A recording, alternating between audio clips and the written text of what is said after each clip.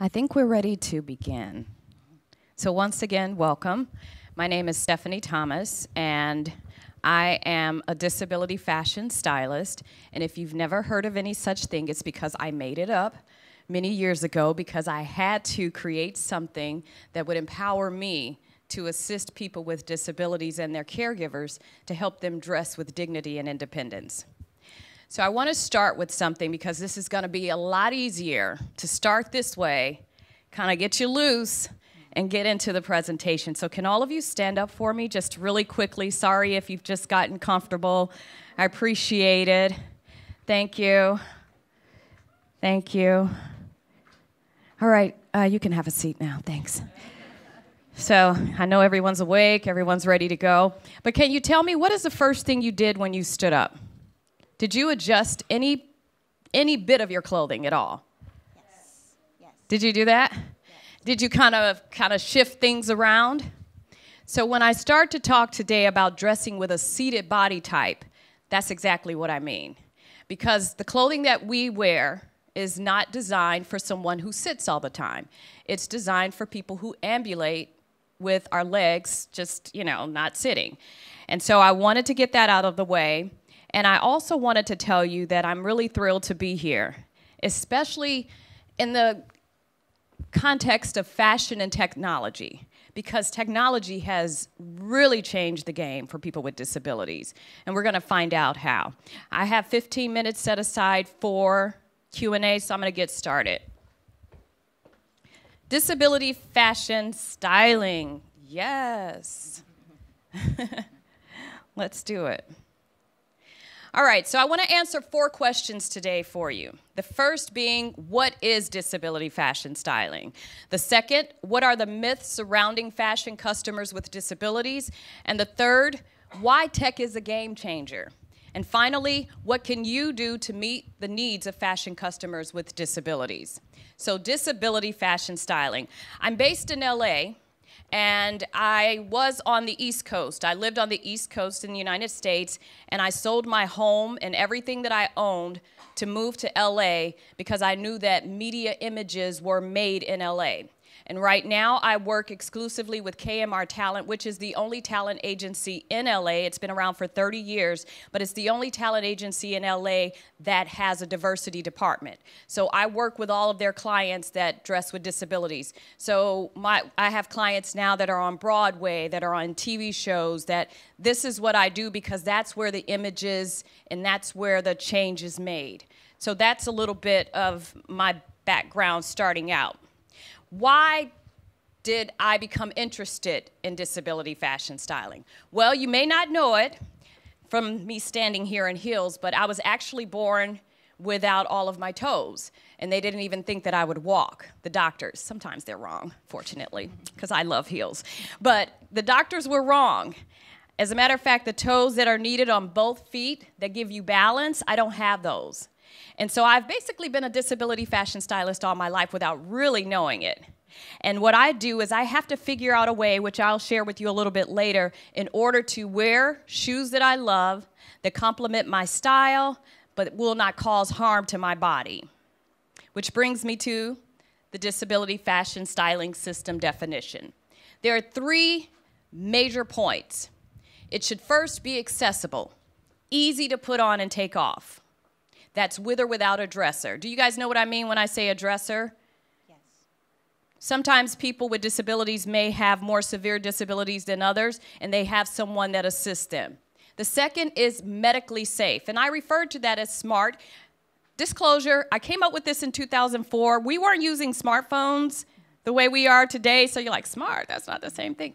Trust me, smart, not silly, not going to cause harm to the body. That's what I meant by that. And then fashionable, something that's loved by the wearer, fits their body type, and it complements their lifestyle. Really important, because that's often what's overlooked when it comes to dressing with disability. People often think, is it functional? No one ever asks, what's your favorite color? What's your lifestyle? What do you like to do? And that prohibits fashionable clothing for people with disabilities. Do you know of any brands that are fashionably made for people with disabilities? Anyone? All right, don't all raise your hands at once. Well, Tommy Hilfiger has actually joined the game 2 years ago. And the fact that you don't know about it is why I'm still doing my work. Because it's not public knowledge. It's been around since 2015. They've even just recently expanded it to young adults. But Tommy Hilfiger Adaptive is really helping to make a change for clothing for people with disabilities. So let's break down accessible. I told you that it means easy to get in and out of. But that's going to mean different things for different people. So for a little woman who is oftentimes probably about here, and I'm not very tall, but they're usually, I have an intern, Drew comes to about right here on me. Drew is a young adult. She's 26. She wants to go out. She wants to have cute shoes, but most of the clothing that she has to wear is designed for little girls. Someone who is living with Down syndrome has a different body type. So accessible for them is going to be very different because there's usually a pooch right here and the hips are a bit rounder. And it also, someone that is a gentleman that may be using a wheelchair, the circumference of their neck is going to be a bit wider because they're constantly building those muscles to. So that's going to mean something different for that person. So thinking in terms of who the person is, it has to be very specific as to what will constitute accessible, easy to put on and take off. Now, when it comes to this for me, and I just have full disclosure, most of the people that I even dress in LA, they are more willing to wear clothing that could kill them, literally, I'm not being dramatic right now, than wear something that's accessible. Because the pants, if any of you have jeans or anything with thick seams, those seams can actually rub on the body of someone with paralysis. They won't know it, cause a body sore. That body sore gets infected and they die. So people are literally dying to be beautiful because clothing is not designed that is medically safe. I want to share something with you just to kind of give you context. In the States, we have the Americans with Disabilities Act that's turning 27. I've been following clothing trends for people with disabilities for 25 years. And still today, while I'm on this trip in Europe, I'm going to Germany to Roly Moden, the only store that I know of in the world that has a store set aside for people that are wheelchair users. That blows my mind because we have all of this access in the States. We're like, yay, ADA, ramps, everything. Can you imagine? I just want you to stop 1 second and imagine going into your favorite store. Are you there in your mind? Okay, imagine nothing in that store being designed for your body type. And then you have to make do. And you go to work every day. You have money that you want to spend. You want to give your money away. So that's a bit of a peek into their world. And fashionable. Fashionable, I'm going to take it back to you again. Imagine not having choice. You get up in the morning, you go to your closet, and you wear what you have to wear, not what you want to wear. Have any of you ever gone to school and had to wear uniforms? And you're just like, oh my gosh, I hate this uniform. I can't wait to get this uniform. And then you have that day at school when you don't have to wear the uniform, and you're like, yes, no uniform. And then you get to express yourself. A lot of that's missing for people with disabilities because a lot of their expression is confined to function. So let's do something really quick. This is from a photo shoot I did in LA. The gentleman that's standing, he's actually a bow tie designer. And everything that the gentleman that's sitting is accessible. His denim is made for the seated body type, which means that it's going to be higher in the back, and it's actually going to be longer. The pockets are going to be lower, because have you tried going in your pockets when you're seated? You're all doing this. So that's fully accessible. The top that he has on is a magnetic closure, so that if he has dexterity challenges, he can get in and out of that top without any difficulty at all. We put the bow tie on, but it was only clip-on. It wasn't really serious. But I thought it was a really good juxtaposition with the designer because I just like to show the fact that people with disabilities can be fashionable. Something else about this set, other than the tie and the bow tie designer just putting it on him, it's not something that he had to have help with. Dignity and independence when dressing. Super important. Because you getting dressed in the morning, having to wait for someone to dress you, hello? You're like, really? Can I just make this happen? It's a part of your self-efficacy. It defines who you are as a person in many ways. This is also a universally designed piece from the same photo shoot. And Katie's wearing a dress that has no zippers, no fasteners, nothing. So it is universal. It's not necessarily adaptive because anyone could wear it quite easily. This one I picked up at Target. But using the disability fashion styling system, I make sure that it's accessible, smart, and fashionable because Alana is an equestrian. And she's able to use her dexterity. There are no buttons, no fasteners, nothing, so she's able to get into that quite easily. And so I'm trying to give you different examples of what it means to have accessible, smart, fashionable choices and decisions and to be able to make those. And for photo shoots, I know we see a lot of people on the runway. You see people with disabilities on the runway. A lot of times when clients bring me in, especially in LA Fashion Weeks, they'll have someone with tetraplegia changing on the floor because they didn't take 10 minutes to grab something for them to transfer on. So it's beyond just being a prop on a runway show. It's making sure that there is independence and that there is dignity. Most of the time at this point, whenever I'm talking about this, people kind of get this look on their face like, man, I feel bad. This is not about pity. This is not about guilt. You didn't do anything. Can I just stop and kind of go there? Because sometimes people kind of close their ears to what I'm saying because they're thinking of other things. This is just to inform you.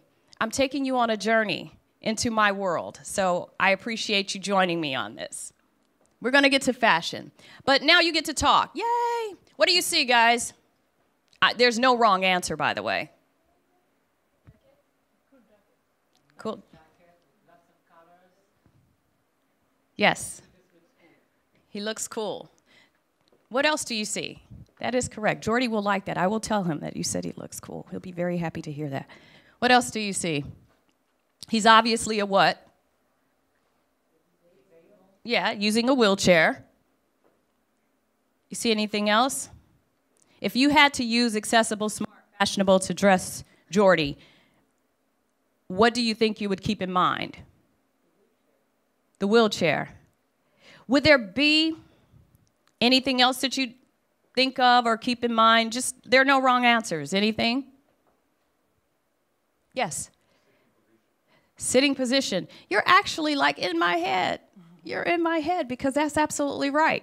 Because Jordy does not have a back injury.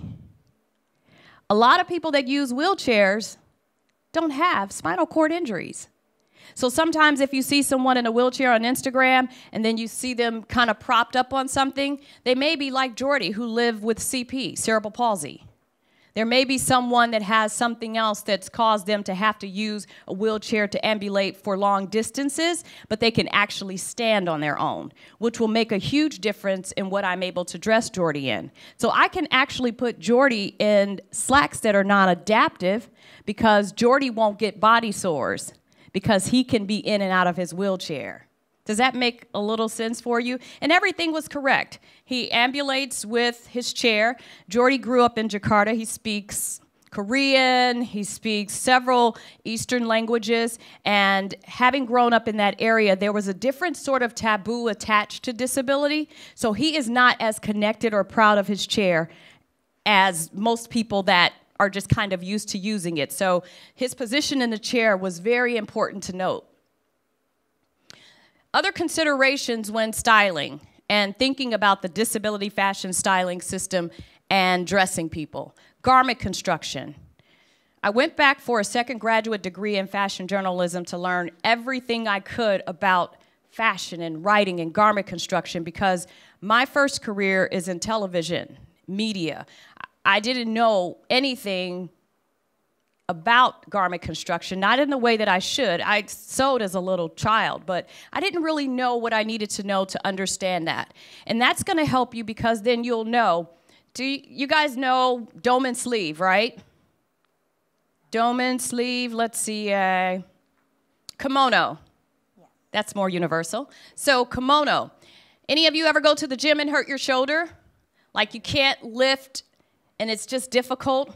Well, if you're wearing something like this, what kind of sleeve is this? It's an inset sleeve. So an inset sleeve restricts your ability to get in and out of it, especially with a difficult shoulder, right? So you'd want to go to something that has a bit more of a flowy or kimono. And there are a lot of trends that are out that have drop shoulders for guys, that if you hurt that shoulder, that's going to be a better deal. And if you have to go to work and wear something more, I say more professional, that's always an option. So that's why knowing garment construction for me was super important. Another consideration is understanding various disabilities. And this isn't something you learn from a book. This is something that you actually learn from talking to people, getting to know people, being around people, getting it wrong, asking questions. And that's the beauty of this that I can share with you. People want you to ask questions. It's like my locks, right? So I've had locks for 12 years. Obviously, I've cut and let them continue to grow. But when people ask about locks, they don't know if they're braids or if they're sister locks or if, so what do? Before they touch it, don't touch the hair. Before they touch it, they ask me a question. Oh, are those braids? Are those locks? Is that your hair?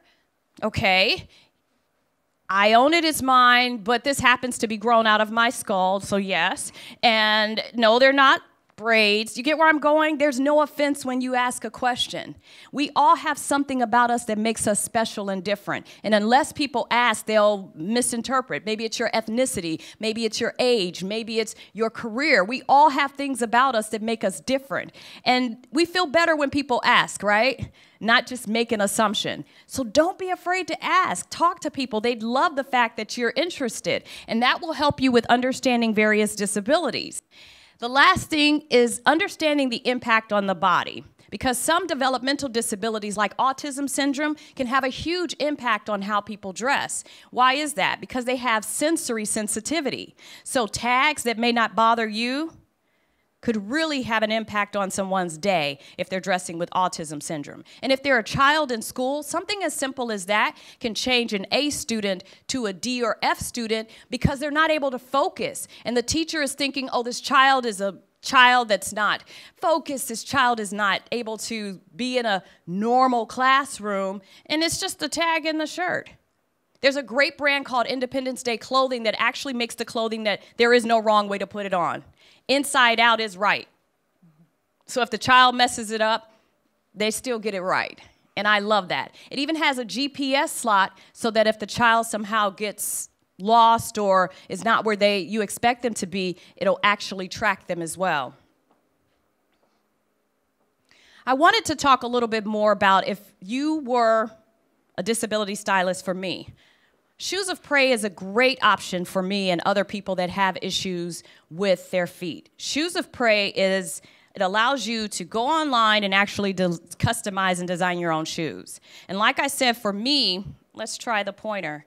Will it work? Oh, yes. For me, the vamp is super important. The vamp is the top of that toe box that for me, if it's not long enough, I won't have the balance, the balance that I need in order to wear the shoes that I love. So if I came to you and I said, hey, I need some help finding great shoes, then the first thing you would want to do is you would want to consider the construction of the shoe, consider my issues, and then look at how that actually works together and what questions and problems I would need to solve. So what makes this accessible and easy to put on and take off for me? Well, for me, I need a longer vamp, at least 3 inches on the toe box. And for a T-strap, I wore these specifically because the toe box is a little bit shorter, but aesthetically for me, having the T-strap covers a lot of the surgery marks that I have on my feet. So I wore those to show you that. This gives me extra support. So having that strap for support is also important for me. What makes this smart? For me, it's not going to cause harm. A, I'm not going to fall, and potentially really hurt myself. And I know that sounds kind of funny, but that could be a real issue for me if I'm wearing the wrong shoes. I have a person that I dress. She was a congenital amputee above the knees. And if I don't put her in the right shoes, she's on red carpet, she's everywhere. If she slides, she could seriously injure herself. So that's also important to know. And fashionable. These work with my lifestyle. They're not 6 inches. I can wear them to teach. I can wear them to speak. I can wear them going out. They're also something that works with, it's just what I like. So it's something that is accessible, smart, fashionable for me. At this point, do you have any questions? Not yet. Yes. These shoes, well, I only know US dollars, so they're only like they're below $250.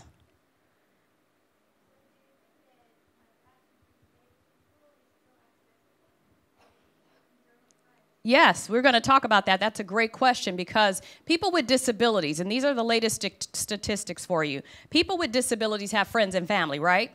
So although people with disabilities some people may be on a limited budget, friends and family combined with people with disabilities is a potential disposable income of $1 trillion.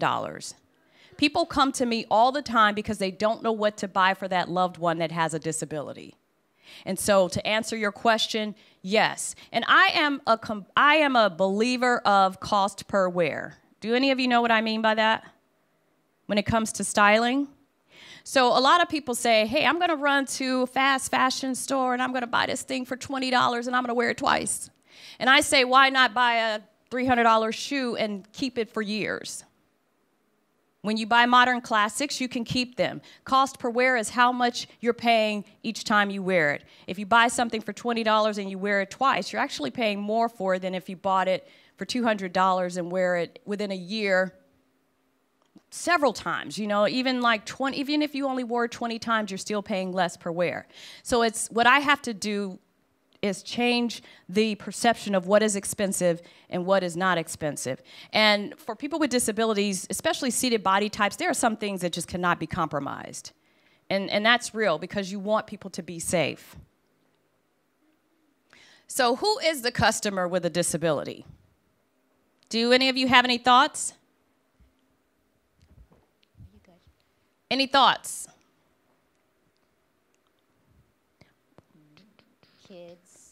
Kids, women, men. Everybody.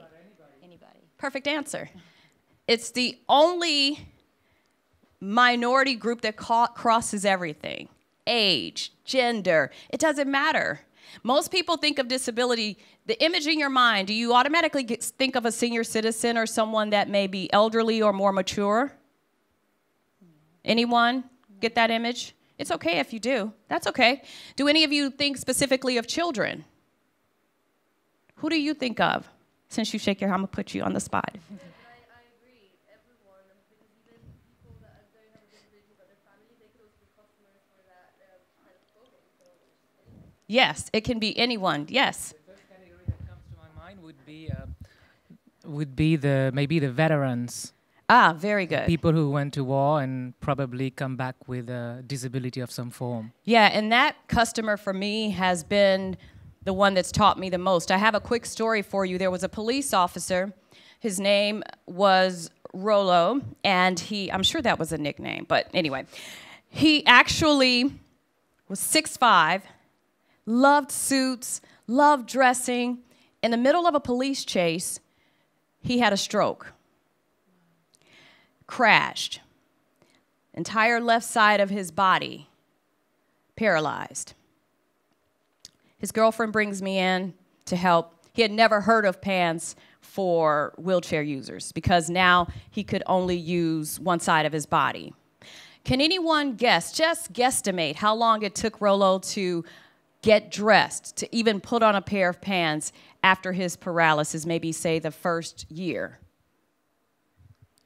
An hour? An hour. You're absolutely right. An hour.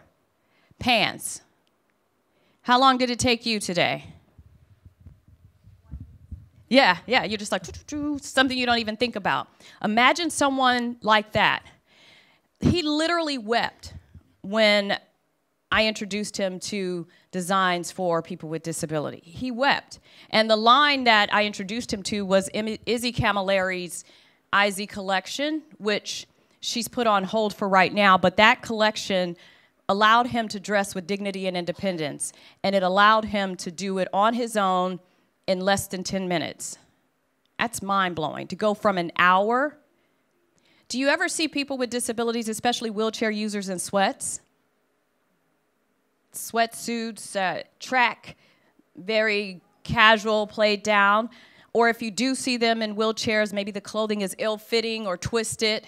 That's because, like I was pointing out earlier, it's not designed for that seated body type. So let's talk a little bit about the myths surrounding these customers. The thing that I always hear is, have any of you seen this online before? This is a picture that floats around a lot. It's from a company in Italy. The thing I hear most is people with disabilities are not interested in fashion. They're not interested. Human beings are not interested in fashion. That's the first myth that's surrounding. That's not true. Can we settle that today amongst ourselves? So if you just happen to walk past someone at an event and you hear them saying that people with disabilities are not interested in fashion because they have disabilities, kind of peek your head and be like, oh, pardon, actually that's not true. People with disabilities are very much interested in fashion. The next is, oh, this is too niche.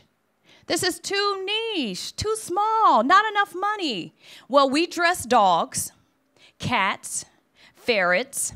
We even dress snakes. I am not even lying. Have you seen the collection? People have clothes for their pet snakes. Seriously? That's niche. And there are more clothing options right now for pets than they actually are for people with seated body types. It blows my mind every single time I say that, because I've been saying that now for probably 15 years, and it hasn't changed. So, but I'm an optimist. I think it will. Great point brought out earlier, can't afford to shop. We have family members. Think about children. Parents and grandparents are just looking for anything that they can find.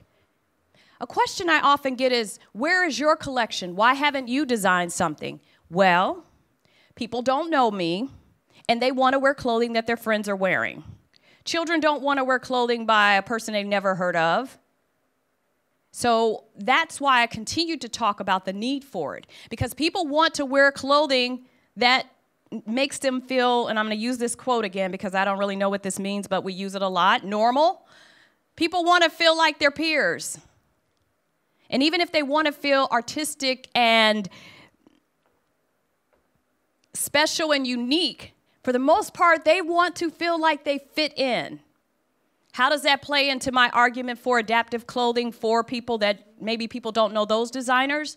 If you pair that with a high and low, or if you pair that with something that is on trend, you can bring in trend any way you want to. Glasses, hairstyles, different color schemes, you can always bring in a trend. But if you're not dressing them in something that makes them feel like their peers, people are going to often want to reject it.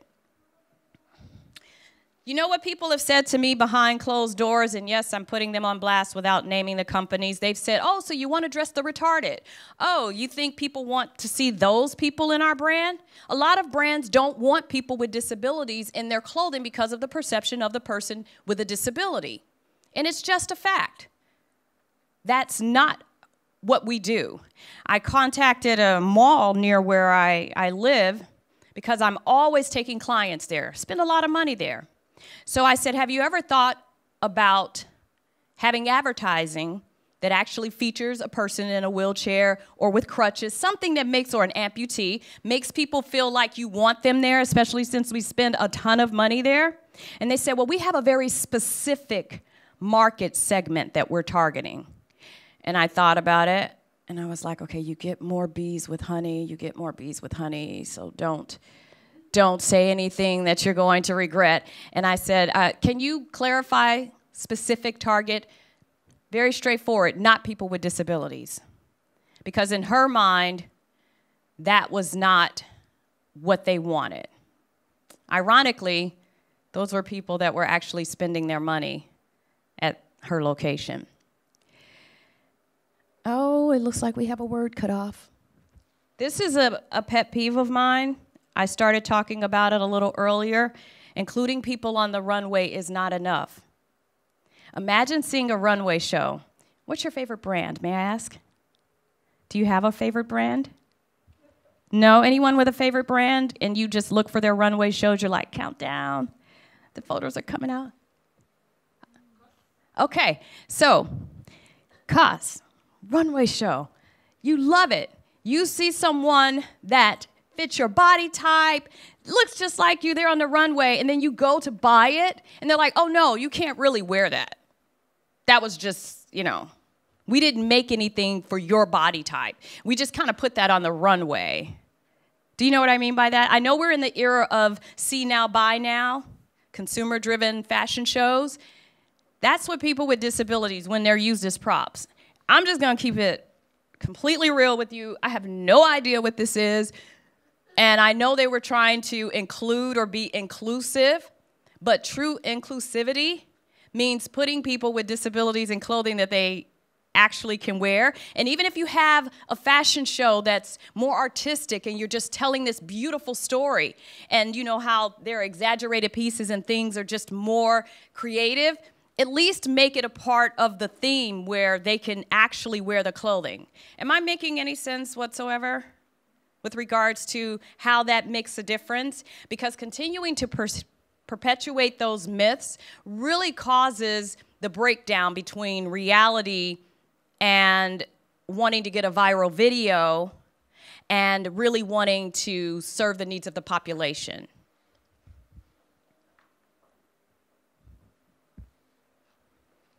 This is Kate. She's a veteran, and I work with Kate a lot.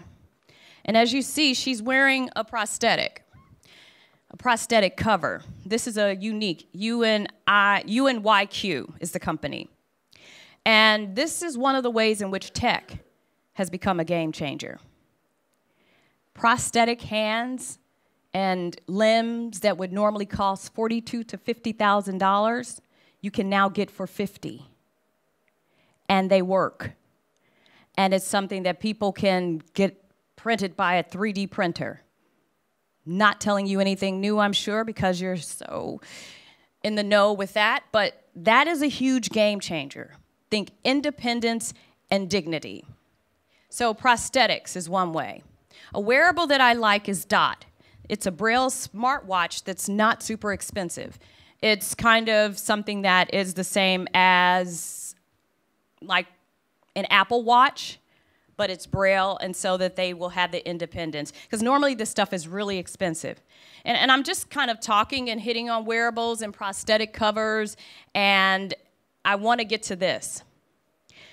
You guys can look at fabrics that change colors and that make it possible for people to tell, you know, basically their heart rate and all of this, but that hasn't been the true tech game changer. The true tech game changer for people with disabilities has been blogs. And I just used my blog as an example. It's been a place where people with disabilities can come out of the shadows. That's what tech has done. Tech has given people with disabilities an opportunity on social media to tell their own stories.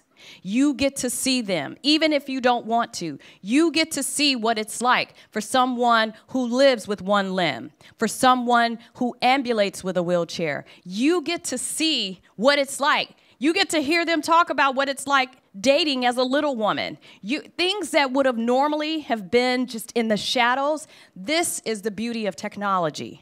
Not only does it provide an opportunity for them to tell their story, but to connect to other people within their same groups and find support and community for a lot of people that have felt ostracized.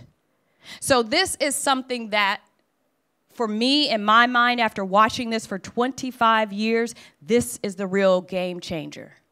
Technology allowing people to tell their stories, to become a part of society, and for a lot of ladies and gentlemen, to become influencers, to become people that can make a living from their homes, telling their stories, sharing things that work for them. If it feels anticlimactic, it's not. For you, it's old hat, But for someone, especially I think often about our own laws where I'm from, we had this one beautiful, horrible thing. I'm being facetious when I say beautiful. It was called the ugly laws, where you could literally be arrested if you were considered to be offensive. The way that we got the Americans with Disabilities Act, there were a couple of friends. One gentleman only communicated with sounds. He had Down syndrome. His other friend had an injury from the war, so for whatever reason, he could understand him. The gentleman just wanted pancakes. I guess that would be like a crepe here, but kind of like pancakes, crepes. That's all he wanted. He wanted that for his birthday. So he went into a store. We had no ramp, so he had to kind of pick him up to get the chair and pick the chair up and bring it in. They're set. Whew, that takes about 20, 30 minutes right there. They're set, ready to go, and guess what? The waitress calls the police because the gentleman who has Down syndrome happened to drool a little bit. She said it was unsightly, kicked him out of the restaurant. They went around to about 32 states to help change that law because that's how big social media is. 2009 was like the big time for social media and for people to start vlogging and blogging and telling their stories. This is our 2009 within the disability community. Right now, I get calls from companies on a regular basis. Some want NDAs, so I can't mention names, but others, like media companies, will call me, and BuzzFeed will say, hey, I want something to go viral. So they featured, well, Lolo, the second young lady here, oh, I have a pointer. She just did a BuzzFeed story on dating with a disability. And another one of the people that work with me, she just did another one because this is Pride Month. And so they're wanting to do this, but her specific words were, we need this to go viral. So right now, it's this thing. And I just want you to know that maybe something that's old hat to you is really changed the world that I live in and the world for the people that I work with. And I think that's a really important note because texting wasn't developed for any of us, right? It was developed for who? People who have what? The inability to speak. We all use it. We all use it like it was made for us. In one of my communication courses, a gentleman said, a man made this because he knows that men don't want to talk all the time, and he made it for men so that they could communicate without having to talk. And then they could effectively ghost when they don't want to answer a question. And that was a real thought of this guy. He was like, oh, this was definitely created by a man for men. He was wrong. But I'm glad that he owns the texting in a way that he feels that it works for him. Why am I sharing that? I'm sharing that because smart design from the beginning is just smart design. So using technology to create limbs, using technology to have wearable fabrics that can be intuitive and figure out ways in which to make people's lives easier is great. Creating apps that create social opportunities for people is also wonderful. But at the end of the day, I want to tell you about this company. This is Split Heel. It's the only 3D printed heel that's around right now. There are other 3D printed shoes. Adidas is jumping in this whole 3D printed sole and that sort of thing. But no one has really taken the plunge like this shoe. And it hasn't taken off the way that I think it will. Do any of you have any ideas as to why a fully 3D printed shoe may have difficulty?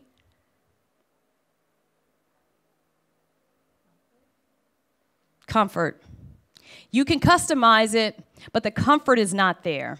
And there's a limitation right now with style. So if this is something that you're thinking about, this is a completely open field. Just to give you an idea, if we wanted to study denim and we were in a class, I teach fashion marketing, and I said, okay, let's go find some business information. Let's go find all of the numbers on a set number of denim companies, right? Denim brands. So my students can go to Dun & Bradstreet, they can go to all of these software programs, and they can find all of this information. Right now, adaptive clothing and clothing for people with disabilities is still so new that companies like Brian's Shoes, or Split Heels, you can't even find numbers. So you know how people, when we think of business, we think of the pie chart, and you just want to get your little slither of the pie? There's so much pie right now. So much pie that we could each have probably 3-4 pieces. I don't even eat pie like that, but I'm just trying to make the point that this is not something where it's super crowded, where you cannot make an impact or a difference. Inclusivity. This is how you can help meet the needs of people with disabilities. It's really simple. Acknowledge, value, listen.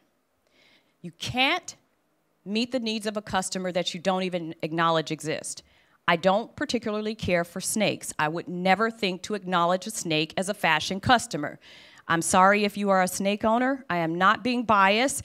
I'm just stating a fact. I do not think of snakes top of mind when I think of even dressing pets. So I would have never been able to meet the need of a snake in dressing a snake. It wasn't top of mind. So simply acknowledging makes a difference. The second thing is to make a value decision. I see the customer. I value this potential customer.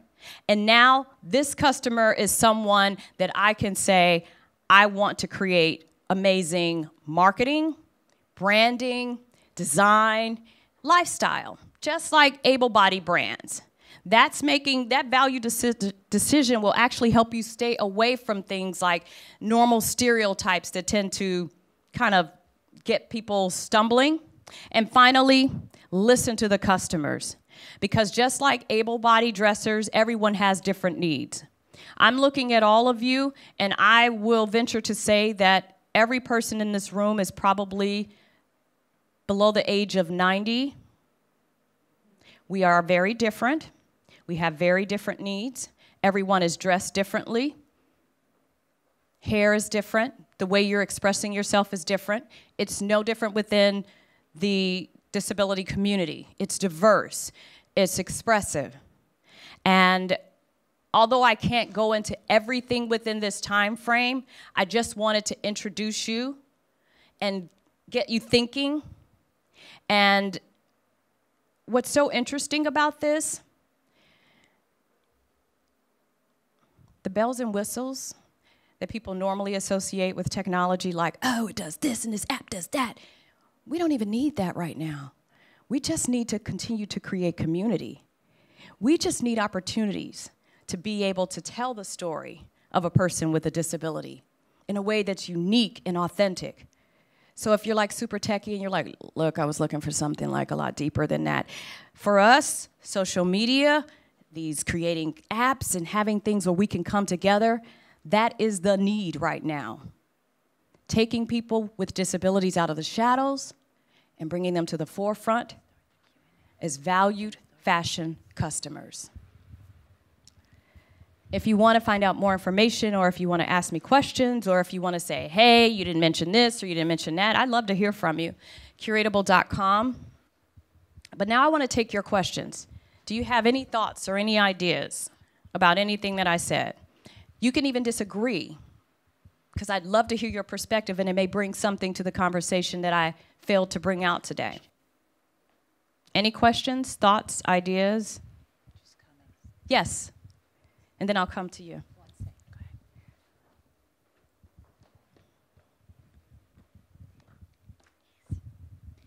Don't you think that also there is not a lot of propositions for disabled people because of the problems with insurance, like designers being afraid that their specific clothes that they created for disabled people are not really fitting disabled people and will hurt them even more?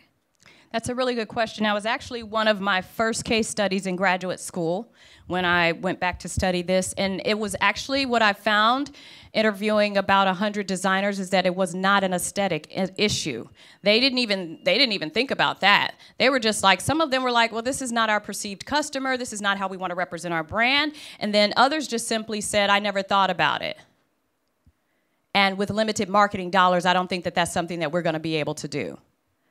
So it just wasn't what was top of mind for them, and it wasn't a priority. The brands that tend to make this a priority now are brands that are run by people that have had experiences or have family members that directly impact their perception. We had a gentleman here in the center. Where? I had a question.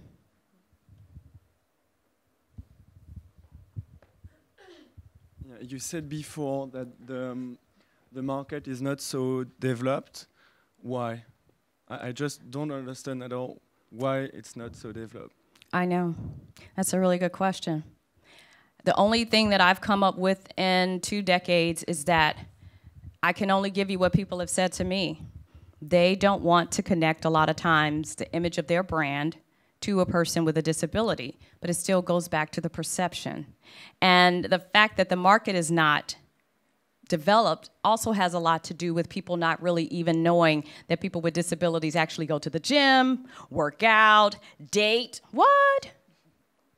Have children, you know what I mean? Like, so the perception of the person with a disability is changing. I've seen a huge change in the last 3 years, and I think it's going to pick up because now we're seeing more people with disabilities in commercials and films and different things like that, and I think it's just acknowledging. And I can say this as a Black woman living in America for years, makeup colors, don't judge me, this is all me today, so if it's not right, it's not because the makeup colors are bad, it's because this is not my gift. I asked Sissy yesterday, I was like, you know anybody that can do my makeup? Because it's gonna be a horrible thing. But there was a time where I could go to a store and look at a makeup brand like MAC and everything I put on was red. Well, I'm Native American and Black, and so I have yellow undertones and red undertones. So I need something that's gonna kind of tap into both of those, but it's only within the last decade that I've had that. Women that are more voluptuous or fuller size, taller men, still have similar issues with finding clothing that's fashionable for them. So I think it's just a progression of people going, hey, we're here and we've got money. Does that address your question? Okay. Hi, my name is Christian Killery, and Hi. I have a family which has a long tradition with the army. So the notions of dignity and honor are really big and important to my family and I. So I was wondering, have you been approached by maybe the government or associations dedicated to the care of veterans, you know, to give them back the question of dignity and honor? And if yes, how? That's a really good question. A lot of people that work within our governmental system keep their head down and they're working. Even if they're working with veterans, a lot of people have said, oh, veterans don't want that. My best interaction has been with family members like you, someone from the family saying, can you help us? And in that case, the first thing that I do is, for seated body types, is we reframe the closet. That's the first step we take, and that's what I do when I'm asked. Because if you are normally standing and everything in your closet is here, and then you're in a wheelchair, the first thing is you're constantly going to be reminded of the life that you had. So we get that closet so that we bring the bars down so everything is eye length.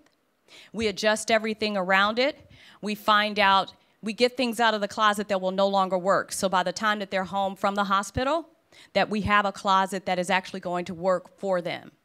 And a lot of times when the person is ready, which doesn't often happen right away, because there's a lot that you go through when you lose a limb or when your body is shaped differently because of a disability. So once they're ready, we usually go on a shopping trip and I accompany them and I help them work through the process and show them what silhouettes work well for them, based on their lifestyle, and it's usually more productive than trying to ram everything in at once. But a lot of the governmental agencies are not, they don't even, that's not even something that they can conceive of.